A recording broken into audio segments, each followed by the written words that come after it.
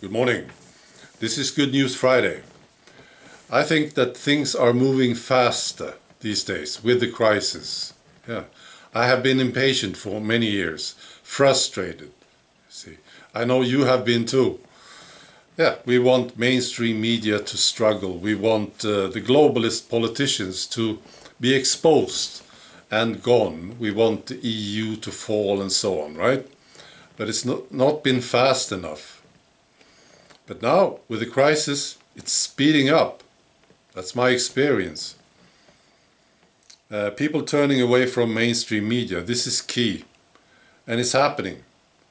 One of the worst papers in Sweden, Aftonbladet, they're having huge problems now with the crisis. People don't buy the paper. And the advertisers don't advertise. So they have to let people go. They have to save, you see. It's good. And you know, all these main broadcasters are having problems, like BBC, CNN, and so on. And CBC in Canada, this is what I heard, their ratings is terrible. And I was watching a video this morning, that's why I mentioned CBC. Yeah, Rosemary Barton, I'm sure you Canadians, you know about this woman. She was interviewing a young student, and she asked him what he wants to do, and he said he wanted to do farming. And this despicable woman, Rosemary Barton, she started to giggle.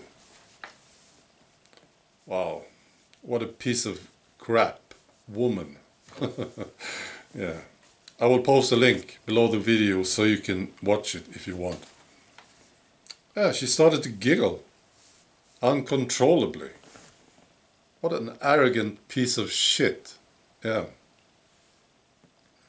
And about the corona crisis, there are now new estimates on mortality rate.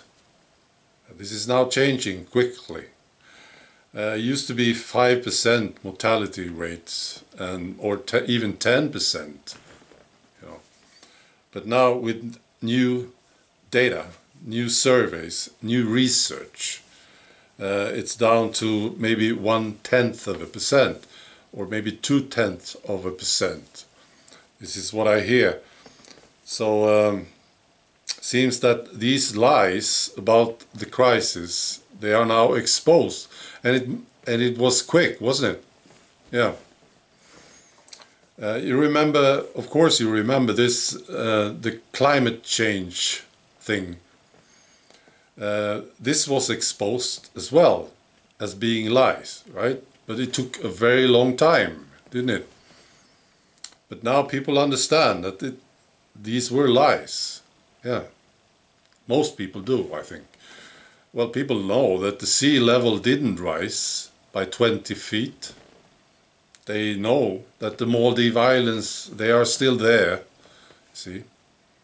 And the temperature is shifting. It's sort of getting cooler. So these were lies. And people were supposed to believe them, of course. But when people didn't believe them anymore, it seems like we were now supposed to believe this one, this lie about the corona crisis. And now it's being exposed so quickly.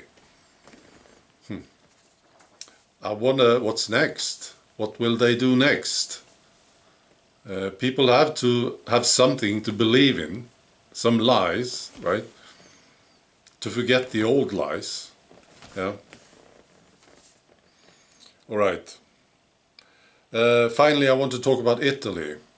There's a big chance Italy will leave the currency, the euro. There's more and more talk about this, and leaving the union as well. The European Union. Top politicians, not just Salvini, are talking about it. They don't want to end up like Greece. No. So there's a big chance they will leave, and it can happen very soon.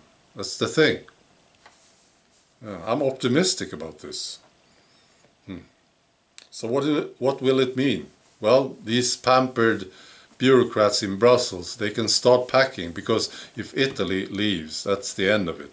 Yeah, that's right. So that's all. I wish you a great weekend. Bye.